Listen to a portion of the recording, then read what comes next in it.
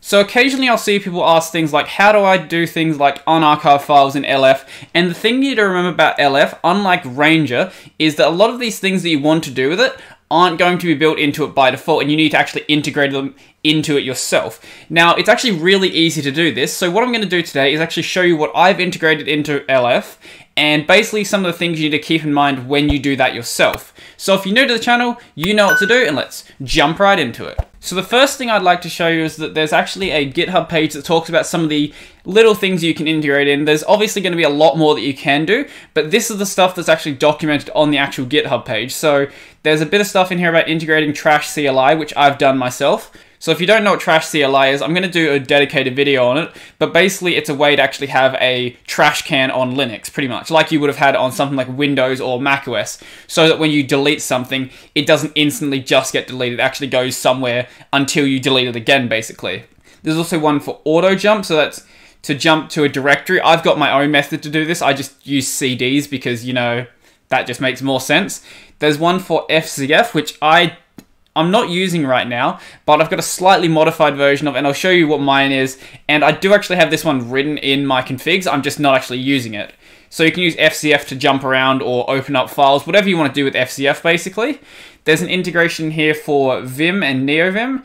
There's another one for copies. So what this one will do will basically let you show a progress bar when you're copying or moving files. Now, most of the time, the files you're going to move around are going to be very small, so usually it's just doesn't make any sense to include it. If you want to, maybe you actually do move around really big files a lot, maybe you do want to use this, but for me, I think it just gets in the way. There's another one for like archive mounting, so you can browse archives like directories. That's kind of a cool one. I might integrate that one a bit later, but for now I don't have it. And then there's one for like ZSH file picker, and there's a couple more in here. No, I think that's actually all of it. Okay, there's not a couple more, I lied. So let's just have a look at my LFRC, and we can have more of a look at what I'm actually doing then. So let's see, LFRC.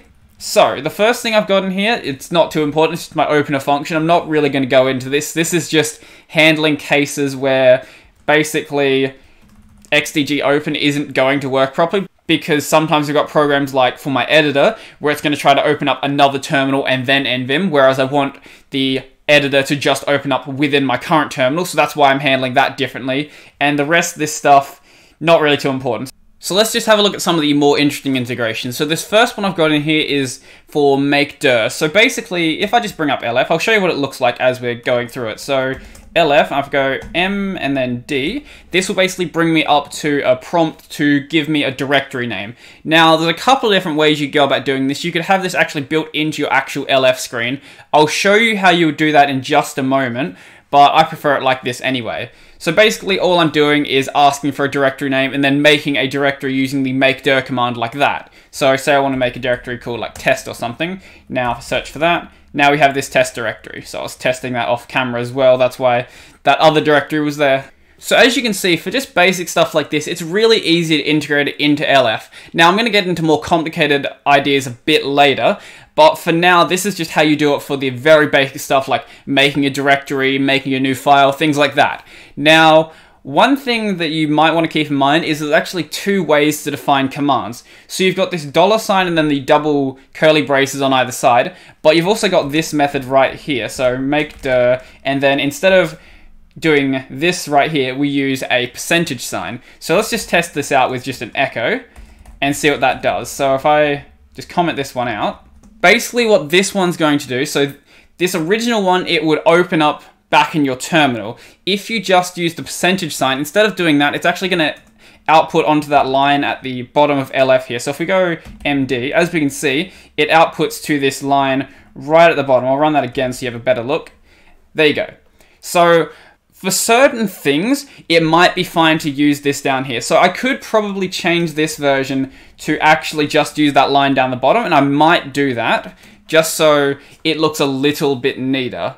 But there's going to be other ones where you really don't want to do that. So for example, if you try to use Fuzzy Finder, what it's going to do is try to output every single line to that single line right there, and you're only going to see, I think you're only going to see the prompt in the end. And that's not really a useful way to use Fuzzy Finder. So you have to definitely keep that in mind when you are trying to integrate stuff into LF. So as I said, we have another one here. So we have one for make file. So this does the same thing as make directory basically, except it makes a file instead. A very recent addition is I've integrated chmod into LF. So what I occasionally want to do is I'll make a file and I realize, oh, this is supposed to be a script. So instead of then going out of LF, doing chmod plus X to that file, I can then instead do it like this. So let's just try that out. So if we go make file, I don't know, we'll call it test file. Save that as it is, we don't need anything in here. Go down to test file. And now if I press C, I believe I've got it bound to CH, then it brings me back to this window, so I can do plus X. Now, as I said, like with the make file and make directory, I could also integrate this into the other method, so it just uses that line at the bottom. Because I'm just outputting one thing, it'll probably be fine just to do it like that. So I run that.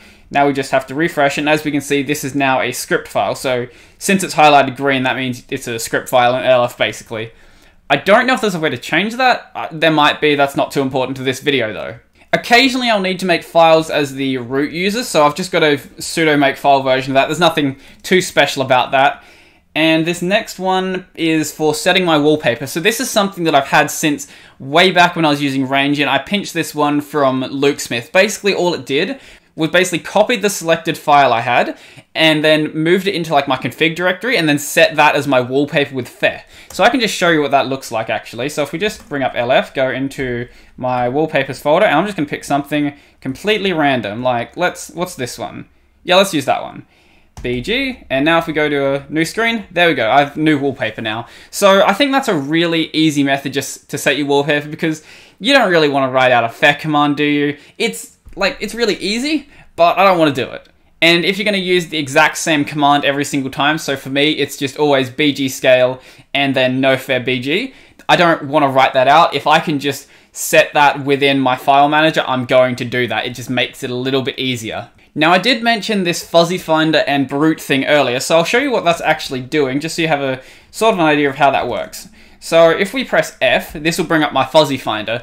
As I said, I'm not using FZF for this, I'm actually using brute. So if we go like repos and then say book menu, then I can press Alt Enter here. So that's one of the bindings in brute, so that you can then quit out and CD into that directory. So I press Alt Enter, and now I've actually CD'd into my book menu folder in my repos folder, basically. So that just makes it a bit easier to move around the file system.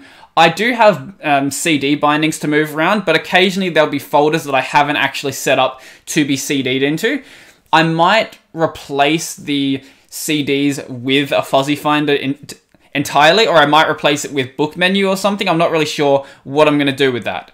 So the brute version that I'm running here is pretty much the exact same as the FZF version, but instead of doing a depth limited search, I'm just running brute as it is. That's pretty much the only difference. Everything else works exactly the same way. The rest of the command is identical, I believe, except for the fact that in the actual part where I'm getting the path, I'm also stripping off the CD part of the brute command, and that's just because the way that brute works is when you actually output a path, it'll also output it with CD, which sometimes I don't want it to be CD'd, sometimes I want to use select instead.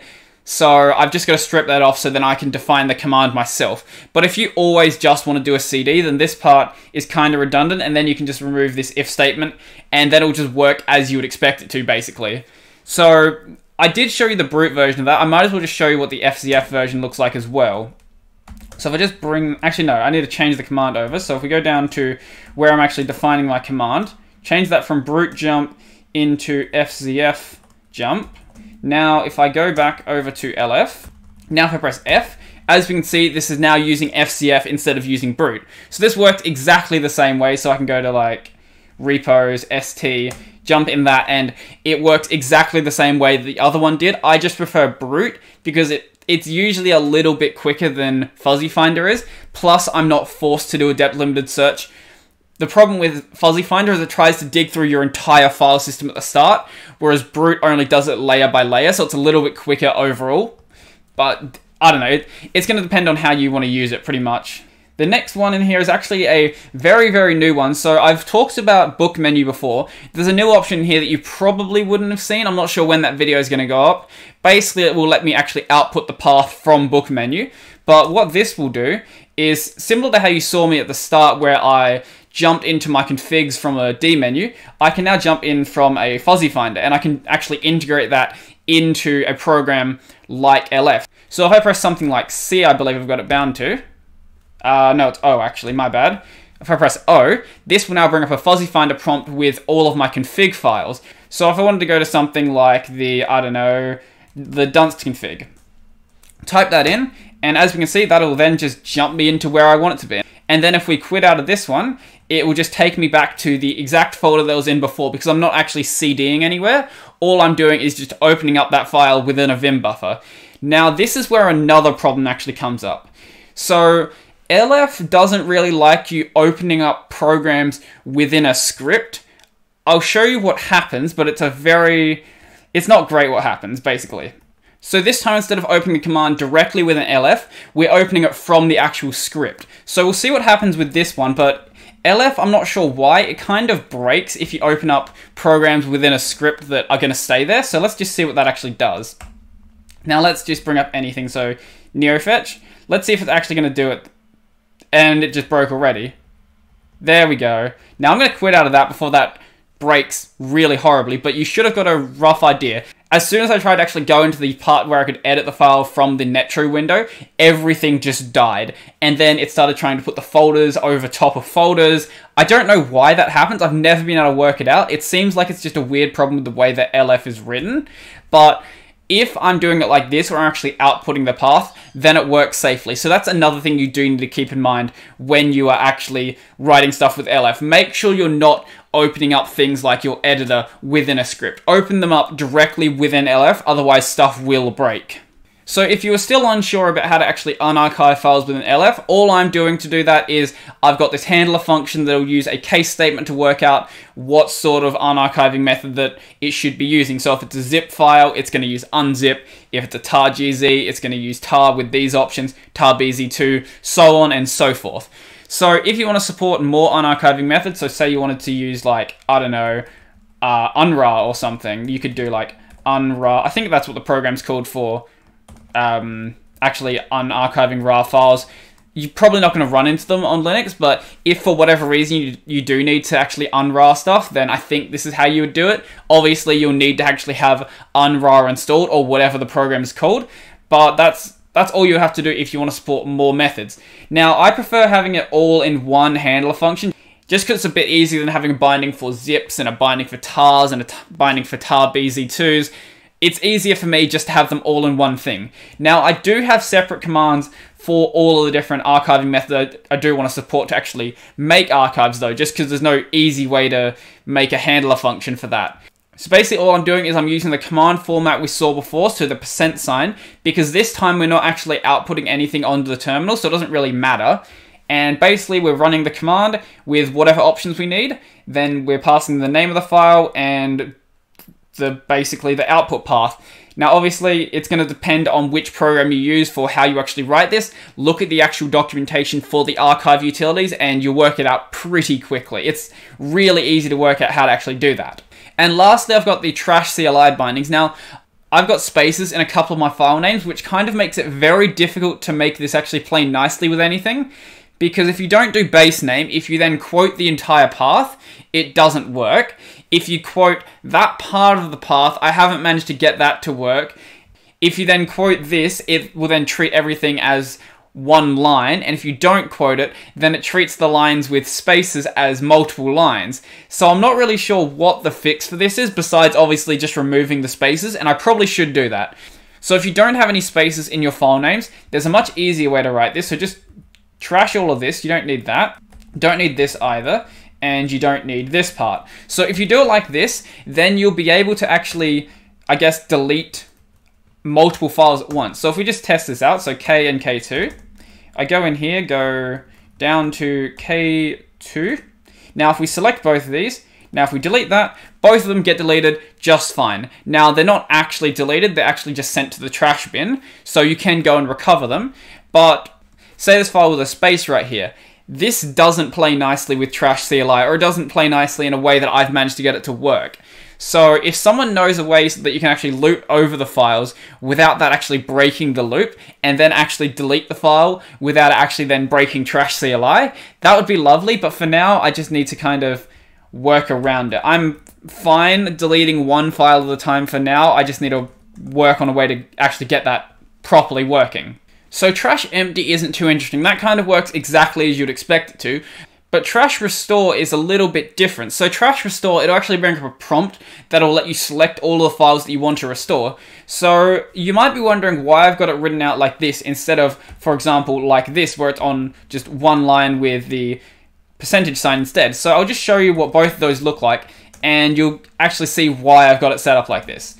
So if I press TR, I believe, yes, TR will bring up restore trash. So as we can see, if you ran restore trash just from your normal terminal, this is how it would look as well. So there's nothing too special about this, it just looks like restore trash does. Now, I'm not sure how to quit out of this. Do I just go quit or something? Yes, okay. So instead of doing that, let's actually run it on a single line, and you'll see why I've got it set up the way I do. And this gives a really good example of why you should be really careful when you're actually using this format, because it might just break in ways you're not really understanding if you didn't know it was actually a possibility for it to break like that, basically. So if we press TR, I'll just move my webcam over so you can see what it does. So TR. As I was saying before, it's going to try to output every single line in this one section down here, and then it will give you the prompt saying, hey, what files do you want to restore?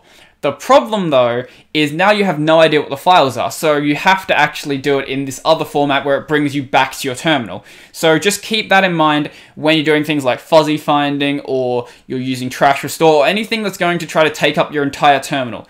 Anything like that, you should probably do it in this format, otherwise it's probably going to break. The last thing I should just briefly mention is how to actually map these commands to actual key bindings. It's very easy. All you do is you write map, the keys you want to bind it to. So for example, for zip right here, I've got it bound to AZ, and then the command you want to run. There's literally nothing special about it. I don't know why I've got this one written like this. That's optional. So you can either do it with the colon there or without the colon.